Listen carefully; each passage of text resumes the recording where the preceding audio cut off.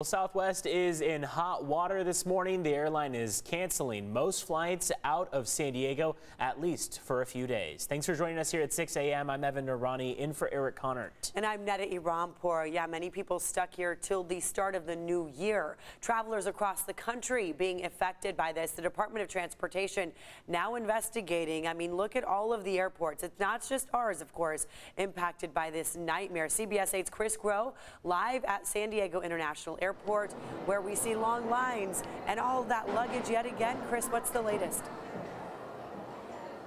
Yeah, people here inside of the Southwest terminal side, they're basically trying to figure out what's next. Take a look at the big board right now, arrivals and departures, and that red word there, canceled, taking up a vast majority of that. Now, on the arrival side, we're still seeing places like Baltimore, Dallas, Love, still scheduled to get in, Oakland included.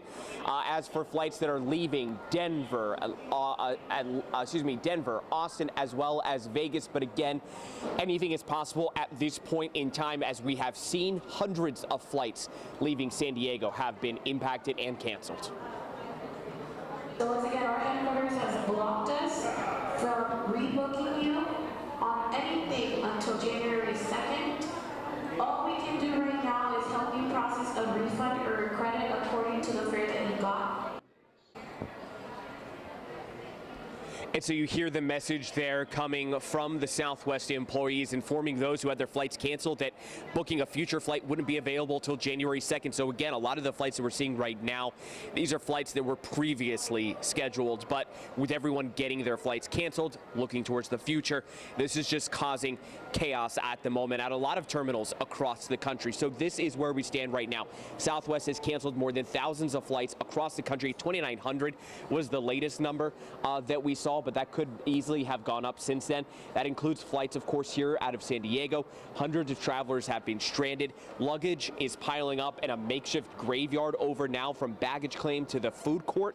The airline is putting the blame right now on extreme winter weather that we saw last week, the impact that it's had on staffing. Remember, there are break requirements for airline staff, pilots, as well as those who work as stewards. They are often required to take a 9-hour break after they work 14 or more hours, and with so many people working long hours due to the holidays, but also the winter weather that we saw, there are mandated breaks, as well as a host of other technical difficulties impacting Southwest. We know the Department of Transportation is going to be taking a look into this, but a lot of people want a lot of answers sooner than later. It's frustrating. I mean, it means that we won't be meeting up with family or skiing probably this year unless we decide to drive, which is the real option. And so take a look at your screen right there. This is a part of the statement that Southwest put out in the aftermath of all this, saying, quote, "This safety first work is intentional, ongoing, and necessary to return to normal reliability, one that minimizes last-minute inconveniences. We have made the decision to continue operating a reduced schedule by flying roughly one-third of their schedule for the next several days." That's the amount of flights. So two-thirds. So think about that. That means that two-thirds of the upcoming flights here in the next several days have been canceled in order for Southwest to try to recoup, regroup there, and try to get back to a normal schedule. But you can see the lines here behind us. A lot of these people in line to rebook or to simply try to figure out what's going on. We know the phone lines have been ringing off the hook, that Southwest putting out online that they have been trying to staff, of course, to let people know what it is that they can do, what recourse they have. We've been trying to help you as well, to go to CBS8.com, click on that story link to find out what it is that you can do. Evan and Netta. Yeah, you see that look of despair across many people's faces, some booking cars to drive across the country. Chris, thank you for bringing that to us. Also, take a look right here, a huge mess at Tijuana's airport right now. Travelers stranded after flights with the airline Volaris delayed or canceled. So you see a lot of people and a lot of luggage. Videos posted online show that luggage everywhere, similar to what's happening here in San Diego. Issues really started there on Friday before Christmas, when fog in Tijuana grounded many flights, but people were still having issues flying out yesterday. And that massive holiday winter storm is now being blamed for at least 55 deaths nationwide. President Biden signed an emergency declaration mobilizing FEMA to assist in New York State. This new drone video shows Buffalo blanketed in thick snow. Thousands are without power, and another foot of snow is still expected there today. And take a look at this here. 20 minutes from Buffalo, a restaurant is completely frozen over. Hoax Lakeshore Restaurant is in Hamburg, New York. The ice is caused by waves from the Lake Erie crashing into the building. It's pretty heavy. That's what I'm nervous about. But nothing broke, no windows broke, no leaks. Literally looks like the movie Frozen. The mayor of Jackson, Mississippi has also issued an emergency declaration for his city after frigid temperatures caused pipes to burst, leaving some residents without running water. And now turning to an update on Title 42. This, of course, is the policy at the center of the border conversation right now. Well, Title 42 could expire as soon as today. This policy allows border officials to deport some asylum seekers back to their country, many of them staying in Mexico as well. And they're citing public health concerns. The Biden administration targeted today as being the end date for the policy after the Christmas weekend. Well, Supreme Court temporarily halted the expiration while justices consider a lawsuit by Republican governors now. We could get that decision any moment throughout the morning. For now, local leaders bracing themselves for a possible influx of migrants heading to our border. What they should have done is weeks before December 21st is get ready at the border, sending more help to transition entry of people that are waiting on the border to come in. Now, you've seen thousands of people there in El Paso, Texas. The Biden administration has yet to announce an action plan for the expected influx of migrants. A White House spokesperson says the administration is willing to work with lawmakers on real solutions like comprehensive immigration reform and border security measures.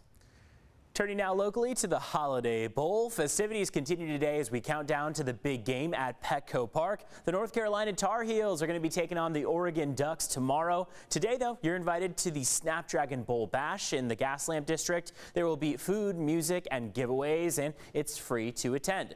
Two university bands, those two bands are going to face off in a battle of the bands. That's all happening at 5 p.m. today. Tomorrow's game at Petco Park also at 5 p.m.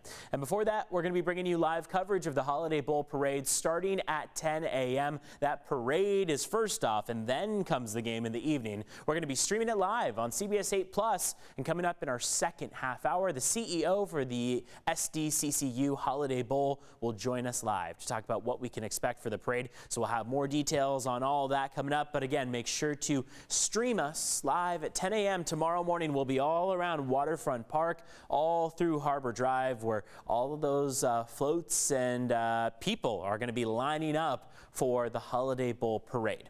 Let's take a look at how the forecast is shaping up, because we've been talking for the last couple days about that chance of showers as we move toward 10 a.m. tomorrow. But it does now look like most of those showers will come through in the early time frame, overnight really, from late tonight into early tomorrow, and then taper off before 9 and 10 a.m. Already this morning, over the last about 2 hours, we saw a few sprinkles across East County. That's mainly been the area that's expected a few light areas of drizzle.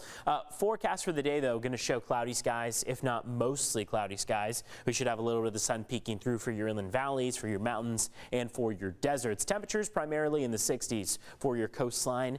Inland, we could climb to the upper 60s, perhaps even hit 70 degrees as that afternoon high. Want to mention this high surf advisory that's already in effect. It lasts through Thursday at 4 p.m. 5 to 8 foot waves possible along our coastline all the way up through the Orange County coastline. That means good idea to stay out of the water if you're not an experienced surfer or swimmer. Also a good idea, of course, after the rainfall to avoid the water for, say, 48, 72 hours or so. So it could come as a 2-for-1 there.